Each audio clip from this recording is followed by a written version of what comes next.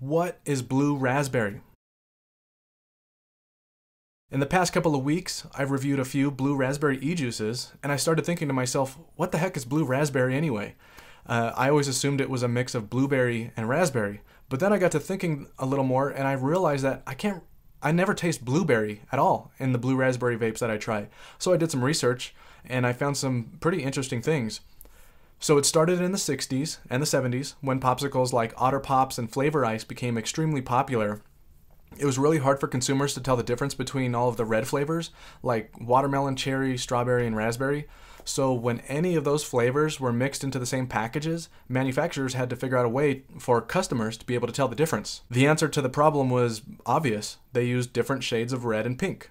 And the color that food manufacturers chose for raspberry was a dark red dye known as amaranth, or red number 2.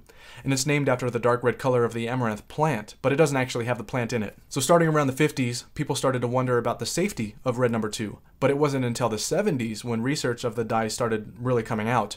A Soviet study in 71 found that red number 2 was linked to cancer, and further studies by the FDA also found it linked to cancer, so the dye was banned by the FDA in 1976.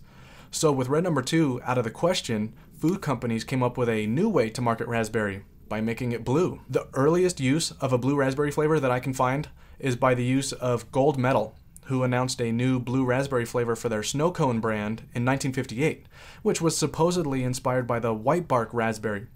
White bark raspberries are actually more like a dark purple or black. And people say that the white bark raspberry tastes more like tart blackberries and not at all like what we think of blue raspberry today.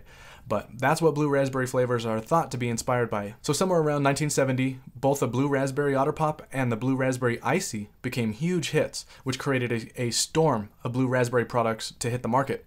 More companies started developing their own blue raspberry flavors, and now we have a blue raspberry flavor that we all know and love. But that isn't actually based on any real flavor.